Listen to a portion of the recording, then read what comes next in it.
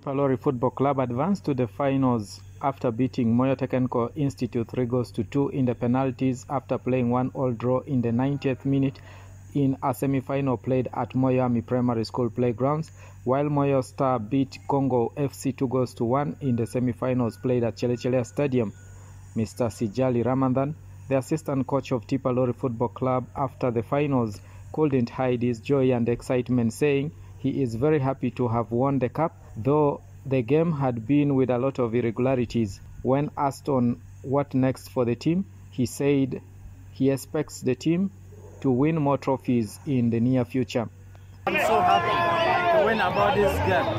There's a lot of whatever, but I can't talk much. What is your name again? Ramadan Sijal. Now what is next for this team? What do you expect? We need to win more and more. Mr. Basir Asraf, the coach of Moyo Star High, said it had been a very good game, though the boys failed to take up their chances, but hopes for immediate improvement in the future. The game was so nice, but our players utilized the chances, but that's the law of the game. And I hope next time will be better. Honorable Anyama Williams, the chairman local council 5 Moyo, who organized and sponsored the tournament, said the tournament is for talent identification and it will be an annual event in the district.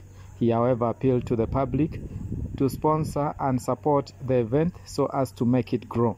It has been a very successful event. I organized and sponsored this event as part of talent identification and talent promotion, and also as a package to boost the celebration of Eid Day. And this is not just one-off, it is going to be annual. We launched this activity in the year 2022. Last year, due to some few challenges, we were unable to have it. But we have agreed with the leadership of the Muslim community that this activity will continue to grow. Even next year we shall have it. It is annual activity, and it will continue to grow bigger and bigger. I'm calling upon sponsors, companies, to come to support this, because we want to make this Eid a very serious program. Next year, possibly, we can even think of inviting the Minister of Sports to preside over the Eid Cup and the leadership from Uganda Muslim Supreme Council of Kampala. The Eid Cup attracted 6 teams mainly within Moyo Town Council. Out of the 6 teams, 3 of them are schools, while the other 3 are local teams within the district. The tournament is aimed at fostering unity and promotion of talent in the district. I'm Dominic Anthony Okumu for West Nile TV, Nilecast Sports.